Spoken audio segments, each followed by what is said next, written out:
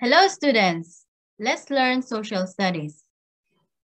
When you hear the word social studies, what comes in your mind? What is the difference of social studies and social science? When we say social studies, it's the integrated study of social science to promote effective citizenry, while social science is the field of sciences concerned with the studies of the social life of human groups and individuals, including economics, geography, history, political science, psychology, social studies, and sociology. History is often said to be the queen or mother of the social sciences. It outdates the other social sciences, having appeared in school long before the others with the possible exemption of geography. It is the basis of all subjects of study which fall under the category of humanities and social sciences. It is also the basis of the study of philosophy, politics, economics, and even art and religion. No wonder it is considered an indispensable subject in the complete education of humans. We have word meanings here. Units, a single thing, person, or group forming part of a whole. When we say union, the act of uniting two or more things, the states of being united.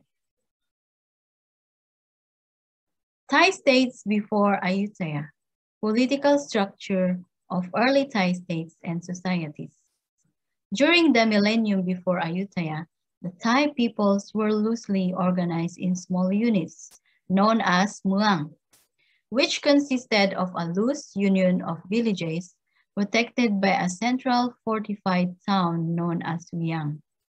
The size of a muang was set by the valley where it was located. The leader of a muang protected villagers from danger beyond the valley in exchange for the work, the main source of political strength.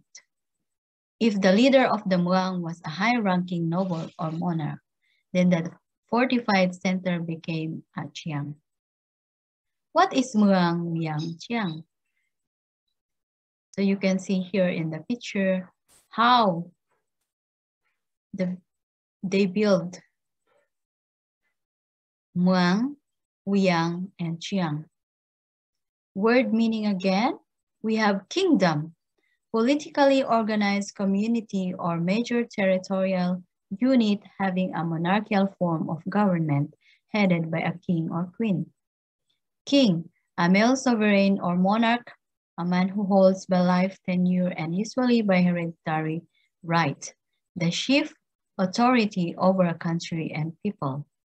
Self-governed, by itself or having self-government as a state or community, independent, self-regulating, self-determining, exercising self-restraint or self-control. Autonomous, having the right or power of self-government and autonomous territory. Kingdoms were usually nothing more than alliances between the leaders of several muang, who united under one of their fellow muang chiefs. The muang still governed themselves for the most part, without much interference from the king. We say that muang were autonomous, which means self-governed. Even though they were loosely united under the king, these alliances depended entirely upon a personal relationships between these leaders. So the death of a popular and powerful king often brought new disunity and political chaos. Many such kingdoms endured for only generations or two. A few survived more than a century. As you can see, we have Sukhothai, the ancient kingdom before, and then Ayutthaya, Chonburi, and Rattanakosin. Another word meaning, political system, are the formal and informal political processes by which Decisions are made concerning the use, production, and distribution of resources in any given society. How about paternalistic? Making decisions for other people rather than letting them take responsibility for their own lives. The most interesting feature of the Thai's political system was that it was truly paternalistic. Indeed, the Thai called it father governs children. Every person in Muang could bring his problem or problems personally before his chief or even the king himself. There was a bell in front of the palace for this purpose. So that is what they are doing before. Now, what is a paternal rule? When we say paternal rule, these ideas were briefly replaced in 1279 when King Ramkhamhaeng came to the throne. Ramkhamhaeng departed from the Khmer tradition and created instead a concept of what we call paternal rule, in which the king governs his people as a father would govern his children.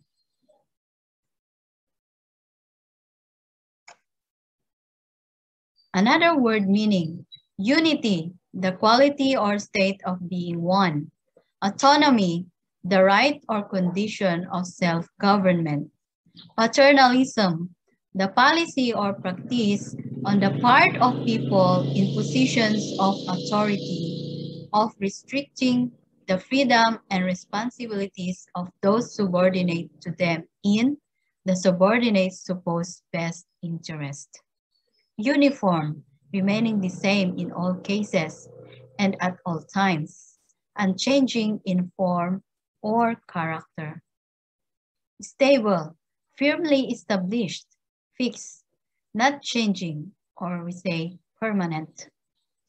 These features of voluntary unity through personal relationships, local autonomy, and paternalism contained to be the virtually uniform mode of Thai kingship until Ayutthaya's monarchy was built on the Khmer and Hindu model of a centralized monarchy ruled by a god king, which absolutely power. For good or evil, Ayutthaya's government was at least stable in comparison and built a state that endured for over centuries, laying the foundation for the modern state of Thailand. The original Thai state of Thailand, as we have seen, historians and archaeologists still debate how, why, when, where, and especially from where. The Thai originally arrived in what would become Thailand, but all experts agree by the 13th century, the Thais had become a force to be reckoned with in Indochina, and Thai princes ruled over states as a part as Lana, Supanapum, that is Suphanburi this time, Nakhon Si Thammarat, and Sukhothai. The state that is still regarded by most Thais as the first Thai kingdom is Sukhothai. However, there were in fact other Thai states at the same time as Sukhothai. Most notably, Supanapum is the Central Plains, and Nan, Lana, and Payao in the north. These were founded by Thai settlers about the same time as Sukhothai, won their independence from Khmer about the same time as, and in large part because of Sukhothai, and in fact endured as semi-autonomous states long after Sukhothai was annexed by Ayutthaya. But centuries before any of these Thai states, there was the mysterious country of Unok, which is equally mysterious city of Shansen. What is stated in the chronicle? A record or narrative description of past events. Tell us that the Thai of Yonok had a lot of contact and trade with the Khmer Empire which ultimately invaded and conquered Yono. What built in 638 AD? The original city of Shenzhen.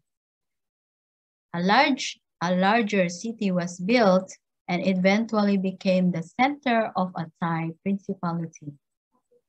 That is, after 93 years, okay, they built a large city. Why Shenzhen was in dark age? Because of an earthquake and centuries of raging war that caused the disappearance of its records. Who established Shenzhen?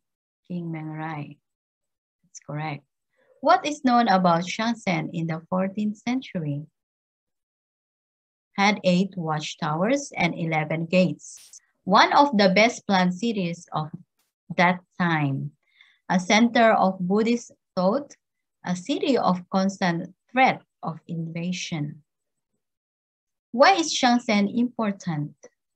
Original birthplace of Lana Kingdom, a source of dynasty that would eventually reign in Siam's Ayutthaya period.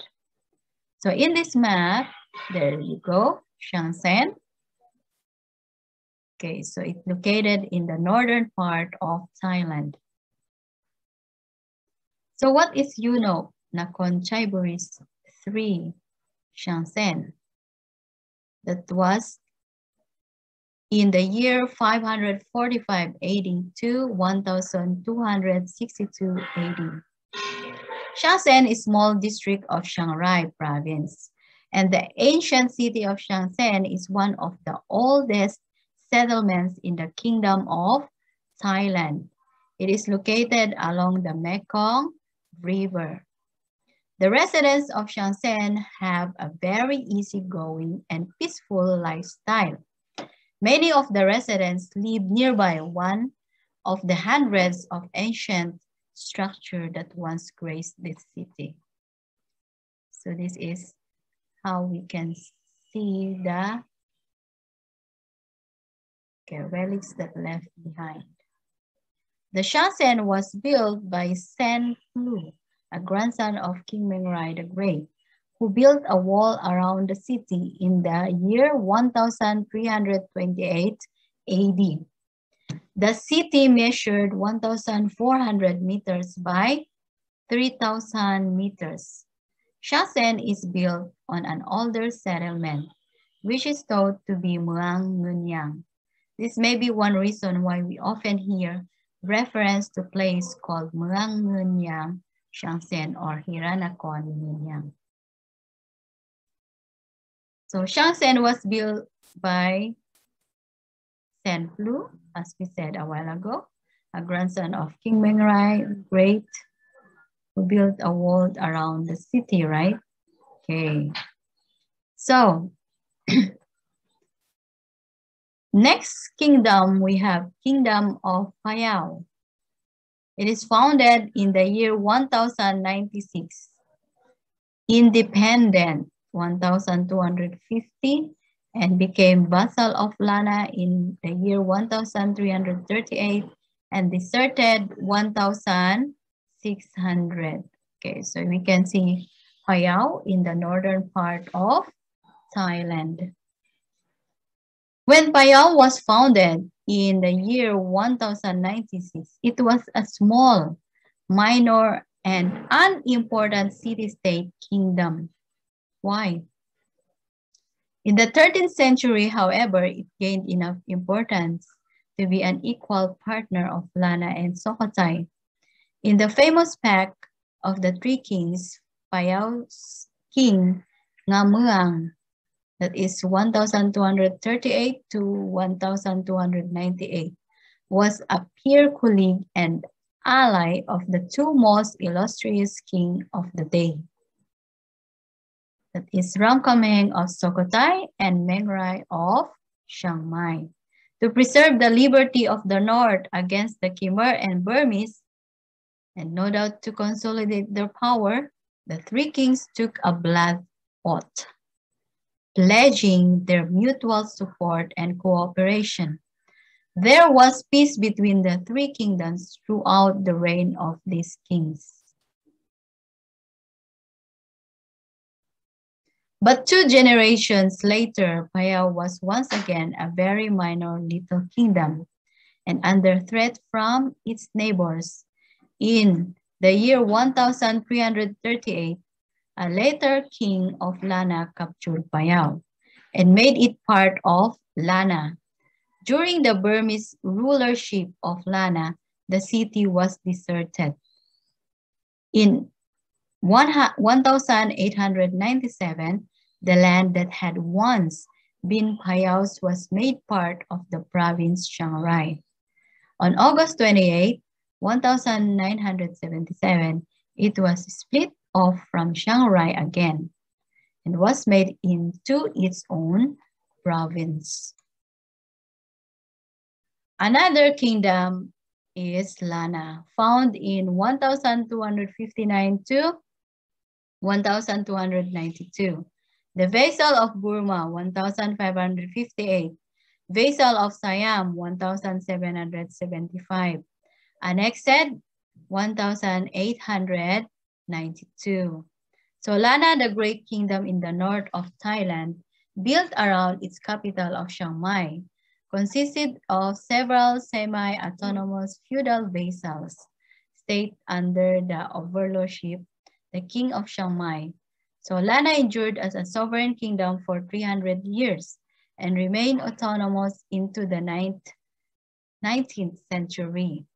Throughout its history, Lana has had a distinctive culture and art, which is, we call it Shansen art, that can still be seen in the north of Thailand. The Emerald Buddha, the most sacred object in Thailand, was made in Lana sometime during the kingdom's first 2 centuries. So Lana's first leader was King Mengrai the Great. Mengrai has succeeded his father as the leader of the Shansen kingdom in 1259. In 1262, he founded the city Chiang Rai as his capital, naming it after himself. He extended his kingdom quickly from the borders of Laos to Lamphun by unifying the many local Thai rulers of the area under his leadership. Then turning south, he attacked, captured, and annexed the ancient Mon kingdom of Haripunchai in 1292, the area around the modern-day cities Lampang and Lamphun. So in 1296, he founded the city of Chiang Mai as the new capital of the kingdom. With help from allies, Ngamuang of Payao and Ramkhamhaeng of Sukhothai. So in here, Lana flourished for over 200 years. Its power, culture, arts, and literature reached their zenith. When we say zenith, top. In the middle of 5th century during the reign of King Tilokora. In 1449, Lana captured and annexed Nan, capital of a Thai Lu people.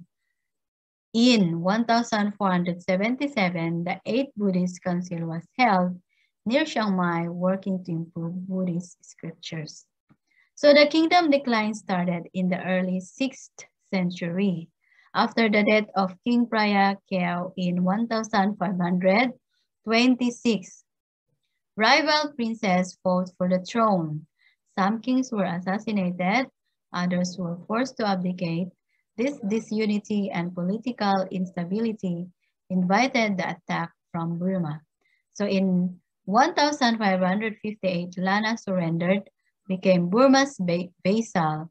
When the dynasty of Mengrai died out in 1578, Burma sent its own princesses to rule Lana. So the Thai kings of Ayutthaya tried to take Lana from the Burmese several times over Ayutthaya's whole 500-year history. But they never succeeded, even though around 1600, King Naresuan, and later in 1662, King Narai, both captured Chiang Mai. They were forced to retreat by the Burmese after just a short time. After the Burmese destroyed Ayutthaya, King Taksin drove the Burmese out of Siam. In the north, King Taksin helped Prince Kawila of Lampang to drive out the Burmese. One night of February 14, 1775, Chiang Mai fell to the Thai.